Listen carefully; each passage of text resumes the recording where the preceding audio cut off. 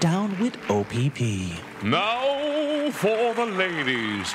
OPP means something gifted. The first letters are the same, but the last one's something different. It's the longest, loveliest, lean. I call it the leanest. Now, lady, here comes a kiss.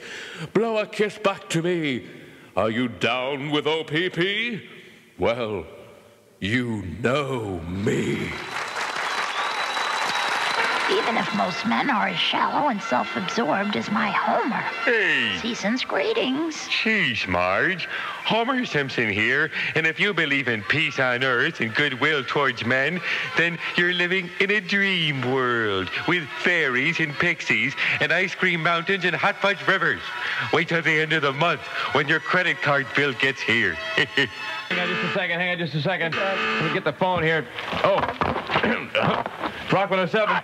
Carr! Yes? Is that the way you answer the telephone? Well, What if I was somebody from corporate calling? What if I were the big cheese calling? Well, I'm sure we'd all be very happy for you, sir. I'm serious, Carr. I know. I want to hear a proper greeting each and every time you answer this phone. All right. Whether it be the request line or the business line or this hotline, I want to hear a nice chipper holiday greeting. I'm sorry. Something like, hello and happy holidays.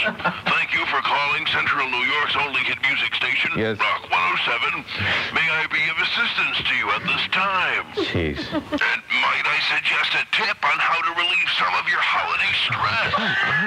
Morning. How are you? I'm doing good. How are you doing? I'm doing good, too. Yeah, are you Italiano? A little bit. A little bit? A little bit. Wasn't it really Little Richard that started rock and roll? You know, after this Elvis stamp, everybody just has their own little pet that they want to have a stamp now. I think it was Wayne Newton. Wasn't it really Wayne Newton that started rock and roll?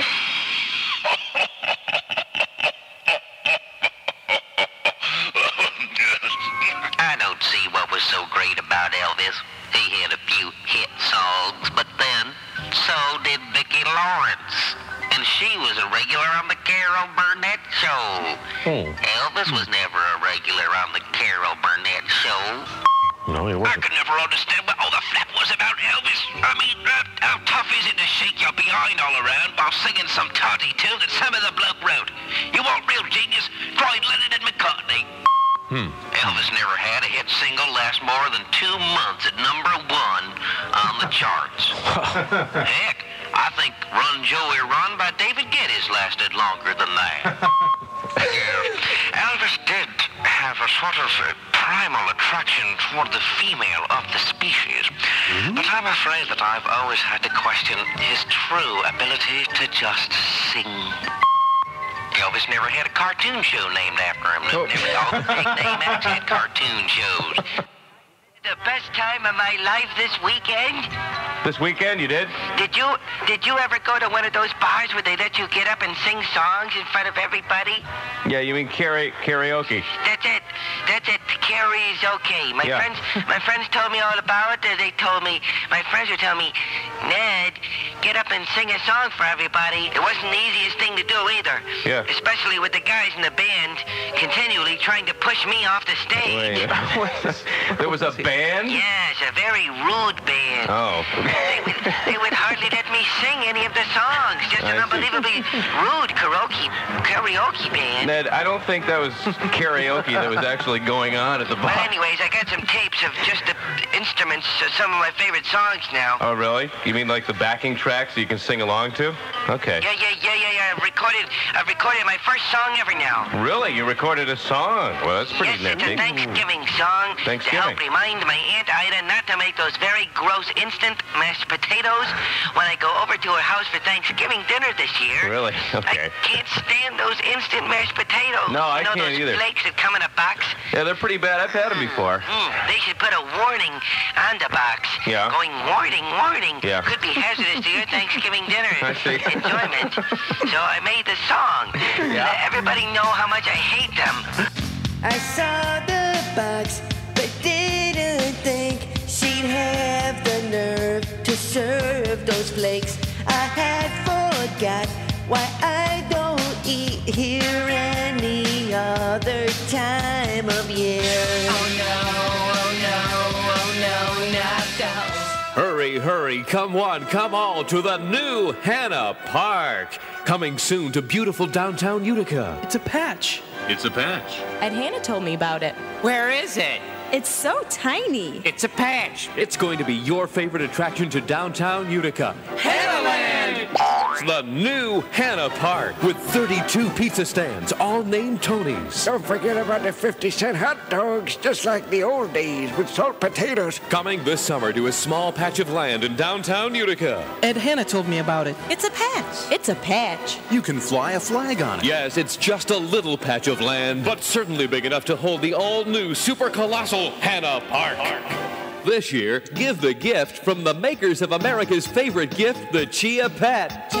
Chia. Now, give the gift every chest hairless man will want to find under his tree, the new Chia chest. Chia. Yes, it's new Chia chest. Hair like you wouldn't believe. Just spread the special Chia growth formula on. Add a little water. And whoa, stand back and enjoy the fun as thick sprouts of Chia chest hair begin to appear. Ooh, I just love a man with a hairy chest. A Chia chest. Cheer up, unhairy gentlemen. Now try our Chia plan. You'll be amazed. The Chia chest will make you such a man. Bill here with Jeff and family at the popular vacation. Eso sí, ¿qué es? It's easy to speak Spanish. Really? What do you wear on your feet? Socks. Can you spell socks? S-O-C-K-S. You just said, that's what I want. In Spanish? S-O-C-K-S. You can learn Spanish and 5 other languages with the patented National Speed Tapes program.